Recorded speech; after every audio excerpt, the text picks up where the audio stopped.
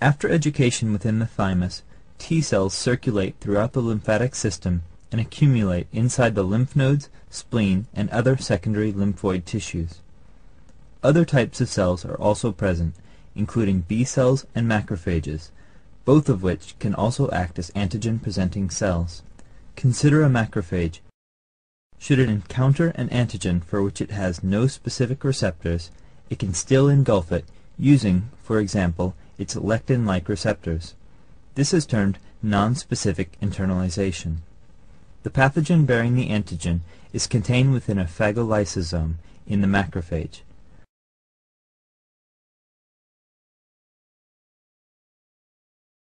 Other vesicles fuse with the phagosome, bringing proteolytic enzymes in.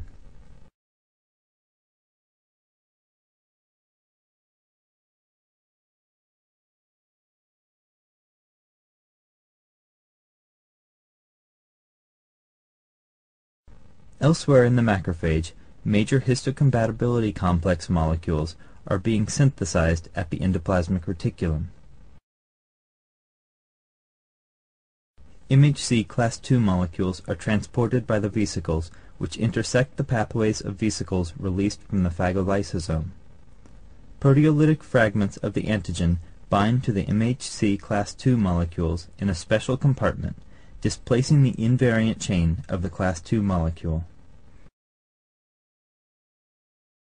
Loading is facilitated by another MHC-encoded molecule, called DM. The vesicle containing the MHC class II antigen fragment combination migrates to the surface of the macrophage, where the contents remain attached, presented to any Th1 cells that may be encountered.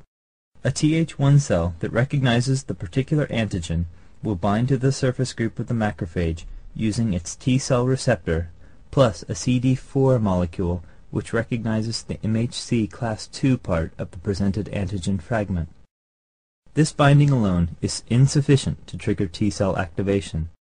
Other co-stimulatory molecules already on the surface of the T cell come into play. ICAM1, which stands for intracellular adhesion molecule 1, on the macrophage, binds to LFA1, lymphocyte functional antigen 1, on the T cell, while CD2, also on the T cell, binds to LFA3 on the macrophage. Meanwhile, an interaction between CD80 on the macrophage and CD28 on the T cell delivers a powerful co-stimulatory signal to the T cell.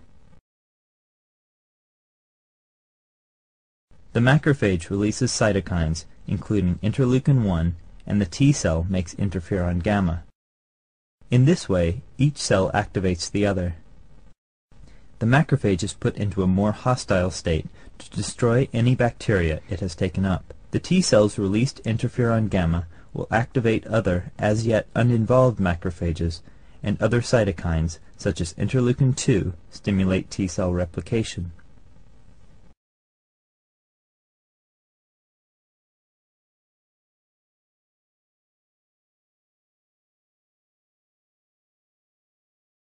The macrophage is not the only cell capable of processing and presenting antigen.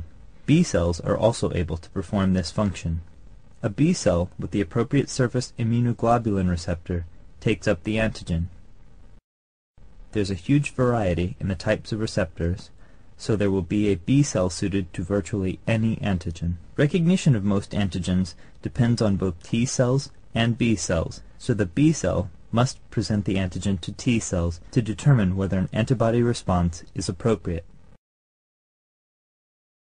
The antigen is internalized and degraded by proteolytic enzymes. These cleave off peptide fragments from the antigen.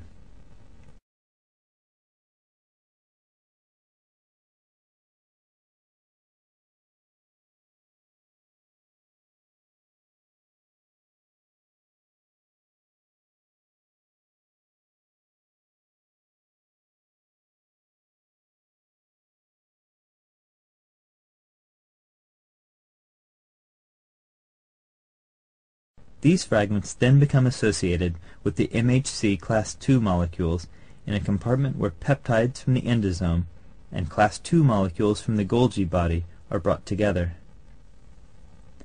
When the two vesicles meet, some of the peptides are able to bind to MHC class II molecules. Which of the peptides bind depends on the genotype of class II molecules available in that individual.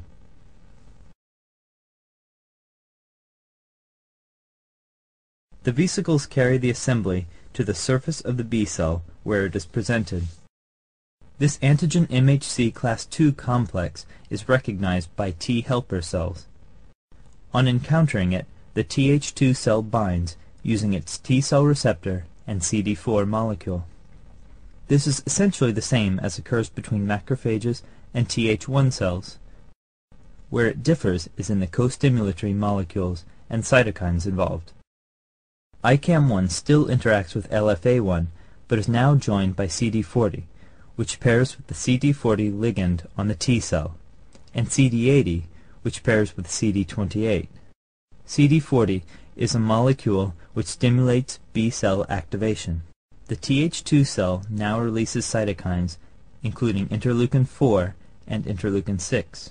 The signals cause the B cell to divide and differentiate, creating a large population of antibody-producing cells specific to the antigen. These two examples involve leukocytes as antigen presenters. They bind the fragment from the antigen to an MHC class II molecule, and so this is termed the class II pathway. In the case of a tissue cell becoming infected, for example in the lung or mesopharynx, the infected cell can be its own antigen-presenting cell. Within every tissue cell, proteasomes produce peptide samples from all molecules present in the cell, including the cell's peptides as well as any foreign ones. MHC class I is synthesized by ribosomes on the endoplasmic reticulum.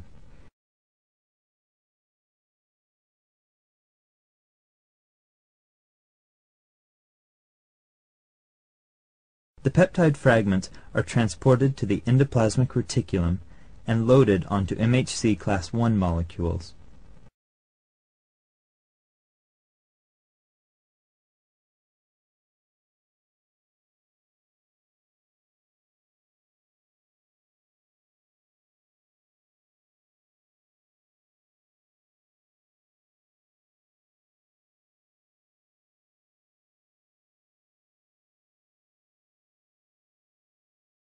The MHC plus antigen combination is then presented at the cell surface.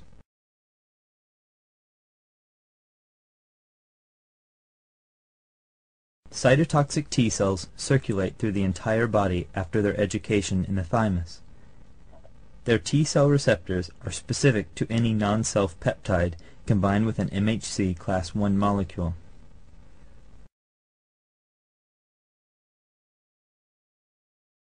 When a cytotoxic T cell encounters a tissue cell presenting such an MHC antigen complex, it binds through its T cell receptor and CD8 molecule. This triggers a cytotoxic reaction by the T cell against the infected tissue cell. These may be mediated by direct interactions of surface molecules, or signals may be sent by cytokines. Perforin or granzymes may contribute to target cell destruction. Any of these alone, or in combination, may instruct the infected cell to die. This mechanism, using the MHC class I protein, is called the class I pathway.